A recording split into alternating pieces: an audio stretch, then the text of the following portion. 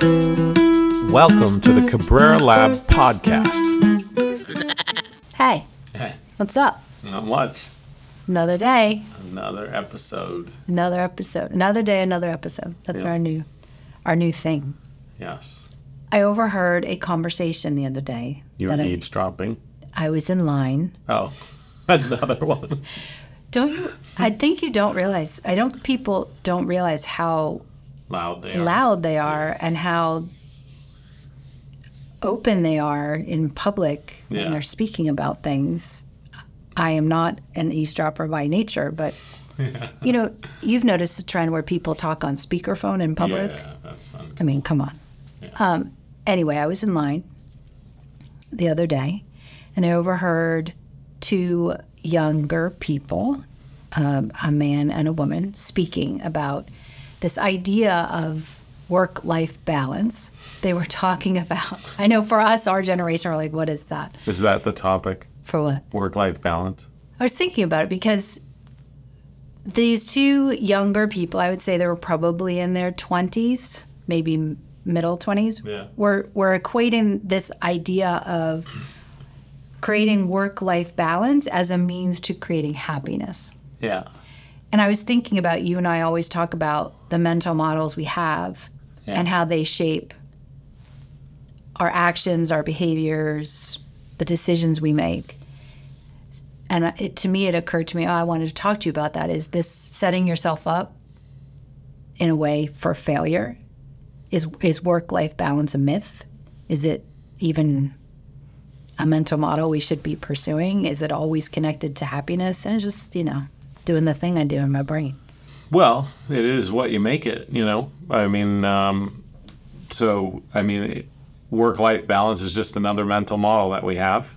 And, this one's sort of a simple one because it's what we call an RDS, which is two things that are related,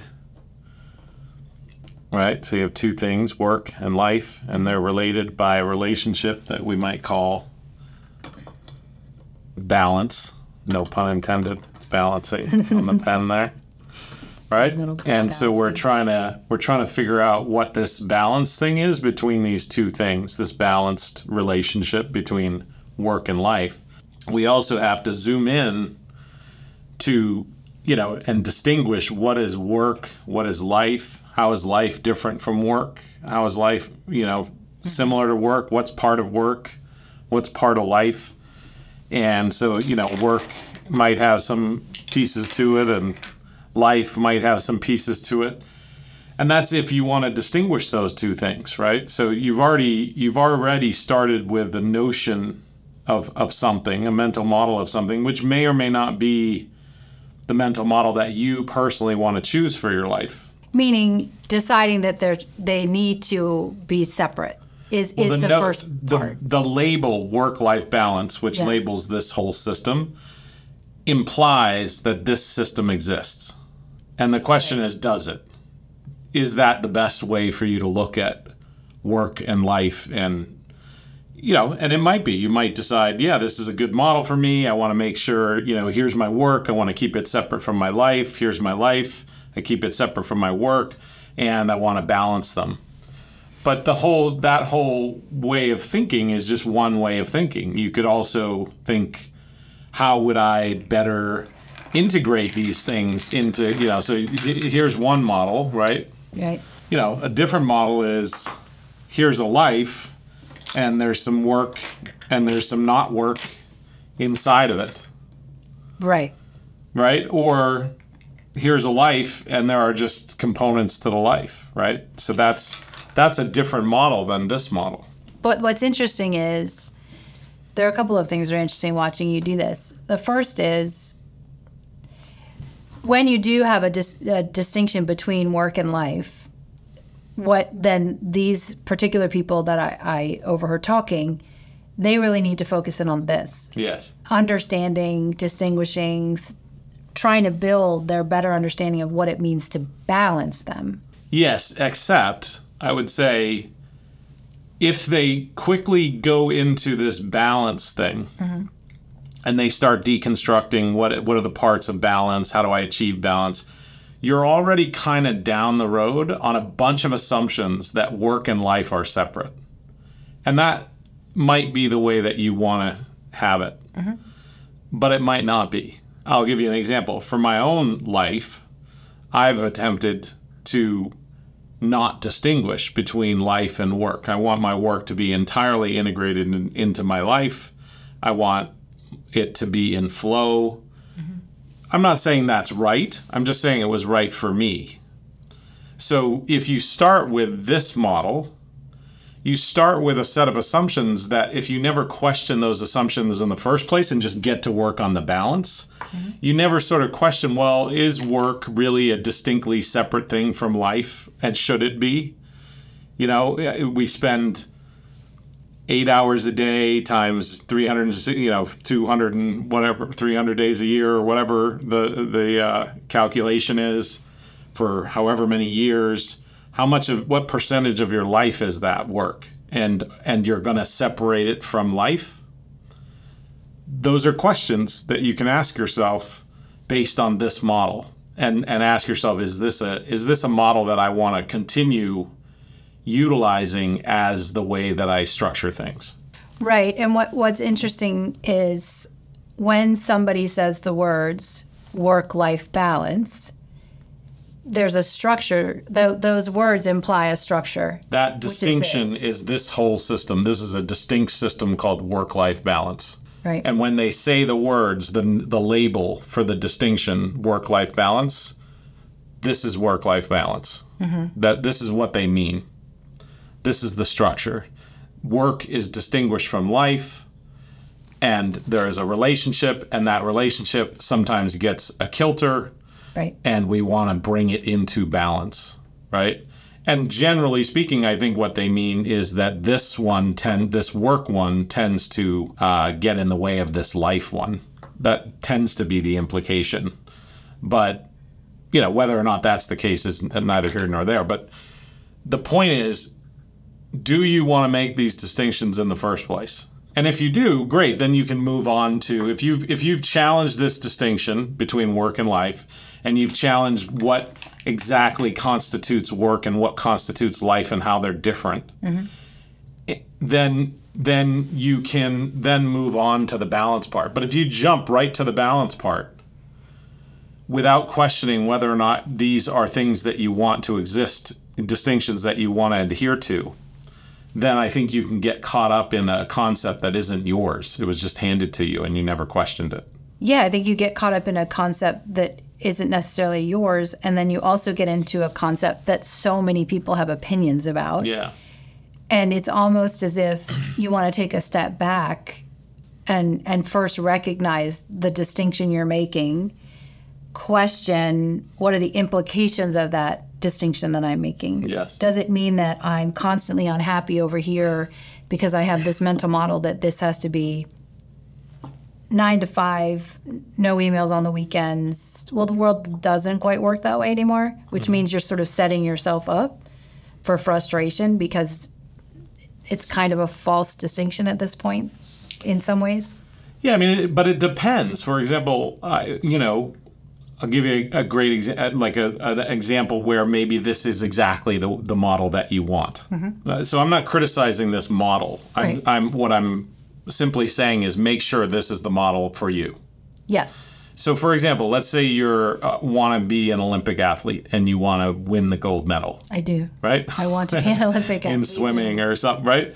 And, the bills, you got to pay your bills. Yep. You try to keep your bills real low and all that so that you can focus on coaching and, access and all that stuff, right? But you're working to get to the Olympics. Well, places like Home Depot have a great program from what I understand, for that type of person, where they can kind of have a job that doesn't get in the way of their life, right? So the job, working at Home Depot, doesn't get in the way of their life, which is become an Olympic athlete. And while you're working your way up to becoming an Olympic athlete, you might have to have this kind of work-life balance because you really care about making it to the Olympics. Right. No offense to Home Depot, but maybe you don't care that much about your job. And in that particular case, this is a reasonable model because it represents reality, the reality of your situation well. I think what you're getting at is the difference between the job and a career. So like a lot of actors have jobs doing other things until their acting takes off. So they wait table. You hear with celebrities all the time talking about, I used to be a bartender. I used to be a this. So it's the same thing with athletes, right? So there's a job, and that job allows you to be working on your life, which is actually a career athlete, right? Yeah. Or, so there's, which is interesting because now all of these distinctions start out seeming clear, and then the more you talk about them, they get a little. That's how all distinctions fuzzier. Work. Yeah, they get fuzzier. I mean, I think we the dirtbags and the fun hogs that I come from. The group that you ascribe to. Well, it's climbers and people, we call ourselves dirtbags and fun hogs and things like that. Because we were kind of seasonal. We seasonally guided, and then we seasonally skied, and then, and we were just always chasing the snow or chasing the climbs or chasing whatever, and we lived in our cars, and we took jobs at different places, but it was never about the job. It was about the skiing, or it was about the whatever. And so we kind of, before this was even a term, we were doing work-life balance. But that's very different. If somebody said to you, tomorrow you can have a life where you're doing the thing you love as part of your work, your answer to that question is really interesting, right? Because some people would say, no, I wouldn't take it. I want this to be my hobby. I don't want this to be my job. I see. Right? Mm-hmm. But some people would say, oh, that's my dream come true. I want to do my hobby for my job.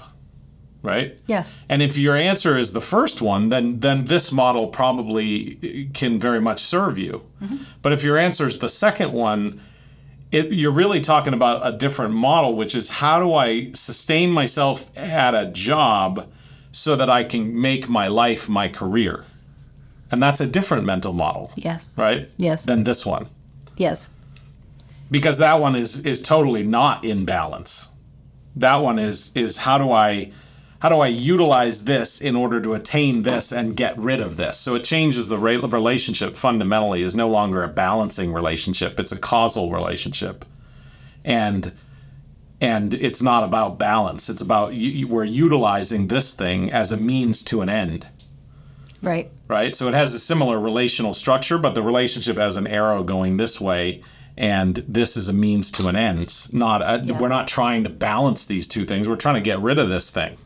And to do that. Have this thing absorb the entire life. Which then becomes that. Which becomes this. So again, it's not that mental models are good or bad. It's that you want the mental model to best represent the situation that you're actually in. Yeah. And that model will serve you. Any other model is not going to serve you. It's going to constantly make you make decisions that are not in alignment with what you actually are trying to accomplish. There seem to be almost collective or societal mental models. For sure. That pop up. So, for example, I remember, might have been last weekend, I answered an email, and it was probably 10 o'clock on a Saturday night. And the person, I answered them, they were on the West Coast, I'm on the East Coast. I answered them at 10 o'clock my time, this email on a Saturday. And they immediately responded and said, what are you doing on your email at 10 o'clock on a Saturday night? As if I'm not supposed to be on my email at 10 o'clock because I'm not in work-life balance. You know what I mean? So there's almost this sense of some of our societal norms or expectations, it just occurred to me when you are actually mental models that are shared by a bunch of people. And then also at times, I don't want to say judgmental. It felt a little judgmental when I got that response, like, why are you on your email at 10 o'clock at night on a Saturday, as if I don't have a life because I'm answering an email. But the truth, it was a tiny email. It was sort of time sensitive. I was like, I could just answer this now and then I don't have to worry about it, get it done. Yeah. So I don't know. I think it's interesting that you can go from one conversation between two people about something, and then you can start to see that these structures actually start to permeate norms and expectations of groups and things like that. Yeah, I mean, all norms are mental models. They're just shared mental models. And I think you bring up an important point, which is, we get these. Ideally, you want your mental models to be your mental models, the ones you chose purposefully, metacognitively. That's why metacognition is so important, because you get to choose rather than have it chosen for you. I think that's absolutely the most important thing about metacognition is like, if you want to choose to eat a Twinkie, great, go eat as many Twinkies as you want, but don't have your Twinkie choose you, right? Like don't have the marketing that's behind the company choose you, right? If you want to choose to look at your phone, great, look at your phone, but don't have the phone making the choice for you, right? And same with these culturally accepted mental models that come and go and are trendy and all that kind of stuff. Is like, is that really the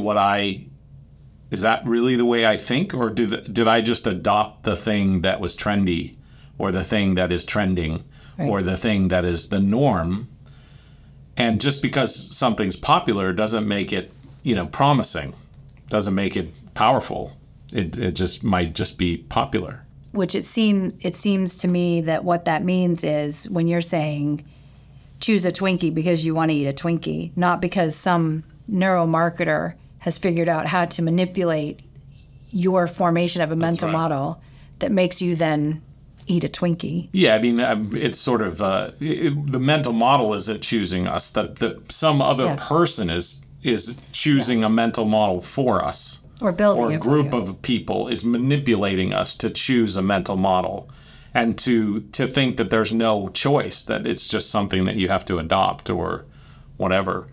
And so, work-life balance, or any of the things that are out there and trending, I always, distinguish between fashion and trend. Like, you want to be fashionable, but not trendy.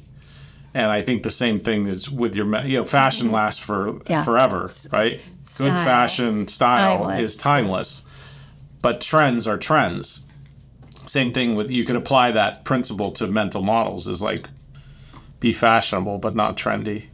Yeah, I like that. I think what's really interesting to me, or be trendy. I mean, you can be trendy when you want to be trendy. Being trendy. But there are things that are fun trends to participate once in a while because you find them fun, right? If you're making the conscious choice. I mean, I don't mean to go dark or anything, but what Hitler did was trending. That is right. Is a big leap. What he did was a trend. Yes. Right, and it was a bunch of mental models that people adopted without thinking.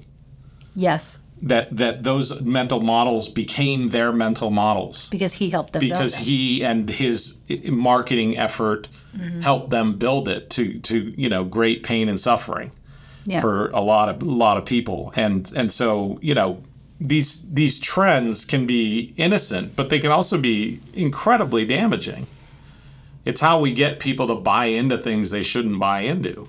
Right, but the reverse of that is quite liberating, which is if you understand how you're building your mental models and you're checking the distinctions you're making, seeing how you're organizing things, the relationships you're making between things, it's far less easy for people to build them for you. Absolutely. Right. So that's why we have a flag on our barn that says, think it's patriotic, because probably the most democratic and patriotic and American thing that you could do is to think for yourself. That's right. Not just accept the trendy things that are going on, not just accept the thing that is easy, but, oh, interesting, work-life balance. Think about it. What does that mean? What does it mean? Does it mean this? Oh, is that a good model for me? I don't know. It's not for me. Well, also, but not just that. There are costs sometimes. So, for example, for a long time, I think this happens with parents when they have children. They believe that they should be striving for work-life balance. The reality is, children throw everything off. So you end up working at 11 o'clock on a Friday night because you can't you can't any other way. And so you can start to see it differently as, here's my life, and my life has, like that model, my life has all these parts, and I'm going to deal with them in the reality in which they present themselves. Does that make sense? Or I can affect that reality, right? I can affect that reality by having clearer mental models. Say more. Meaning you might be in a situation where you have, I don't really want to do this job, but the job's paying the bills, and maybe you're not even an Olympic athlete, so you're not even working towards that. You're just like, surviving, and you are working the job in order to pay the bills, and it's just the cyclical, thing that's exhausting. Well, you got to create a mental model in your life that says, this is where I'm at right now. I'm in this cycle, but how am I not going to be in this cycle anymore? What things can I do to not be in this cycle? What is the set of things that I can do to get out of this? So you can build a different mental model. I don't want to deconstruct this one, but there's some set of things that I can do. Right. Incrementally, one day at a time, maybe not all at once, that will get me to a different life than the one that I'm currently at. Right, or the one that I'm which is cyclical, which is just doing all this to maintain this, to do this, to maintain this, to do this, to maintain this, which is like a never-ending cycle of exhaustion. Right. Okay, well, if I have to do, 1, 2, 3, 4, 5, 6, 7 things to maintain this life of, 5 things. Right. Right? So this is what I'm currently in. I got to do these 7 things to maintain this life of 5 things. Okay. Can I do one less thing over here and maintain one less thing over here, and then utilize that energy to give me that pen over there? To create a different a different option, so that I can choose a different option. Right now I don't have an option. I just have this option. But I can open up my options, and maybe I can take something from here and take not everything. That's not realistic. But maybe I can save a little over here and fudge a little over here, or quiet quit a little, or whatever. There's all kinds of things you can do over here, and I can take those energy units and apply them to a course of action that's going to end up giving me a different option.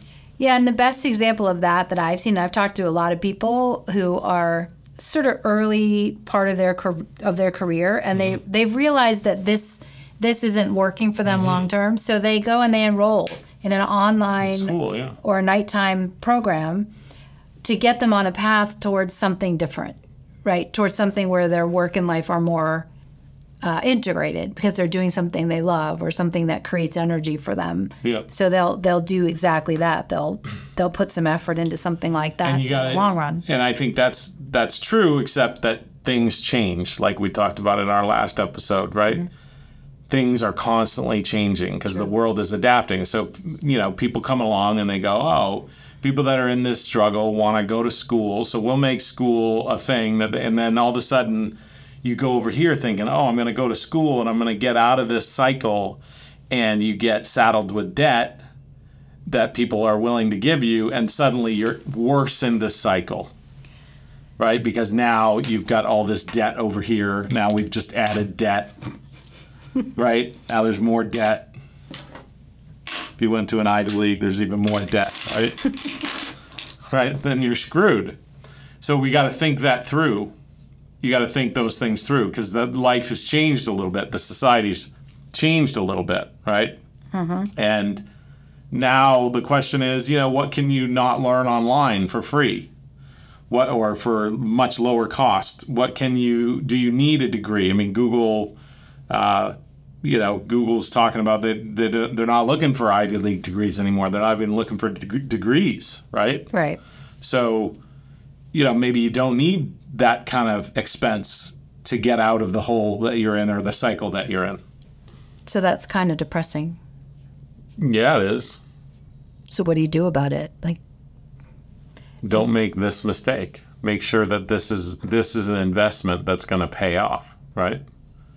It's like saying, I need I need the thing that's stopping me from having this life is enough money. So I'm going to go to Vegas and gamble.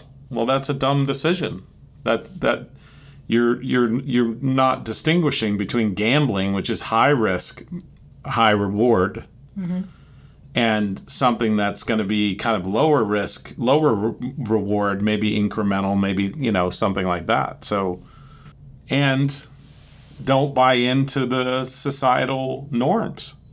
Meaning don't subscribe to other people's mental models about things. Build your own and figure out ways that don't actually make. Let me put it differently. If I say, let's wipe all this plate in here for a second, right? You have two things. You have a college degree. Well, a college degree is worthless. A college degree is massively important, right? And can increase your, net worth and earning potential for decades. Right. Which one's true? Depends on the context. Depends on the context, depends on the degree. It depends is the answer. So don't just listen to Elon Musk when he says, all college degrees are useless. We don't need to do it. You shouldn't go get it. Okay. There's some truth in that. And don't listen to all these colleges that are selling you grad degrees for, $30,000 and $60,000 that are cash cows for them. Right. And, there's some truth to that, right? So there's some truth to both of these. But don't group those two examples, which are true, as being that applies to all of these examples, right? Where a college degree doesn't do that, where a college degree does train you to be an engineer or do something that other people can't do, and it does train you to and give you connections and networks and opportunities and things like that, right?